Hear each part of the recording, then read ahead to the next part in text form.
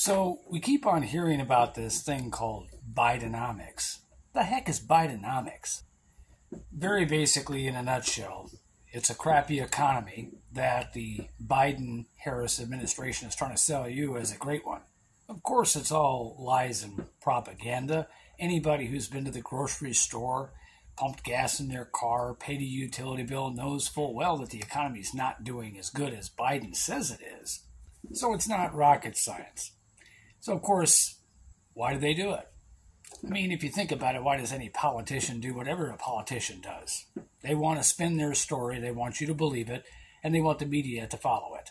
Of course, there's only one small problem with that, and that's that most Americans can think for themselves. Most Americans are involved in what's happening in the world.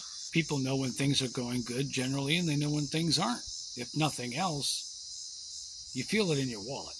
So, how do you fix it? Well, you just know that they're not telling you the truth. Crack a beer and vote for somebody else.